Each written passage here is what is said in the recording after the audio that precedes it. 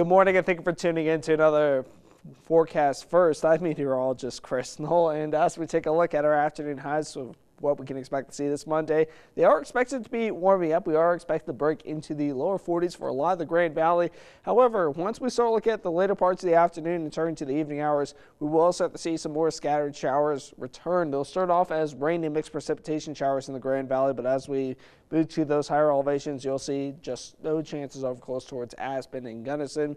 And well, these showers are expected to continue overnight. In fact, the strongest storms will start forming for the later parts of the evening as well as the overnight hours.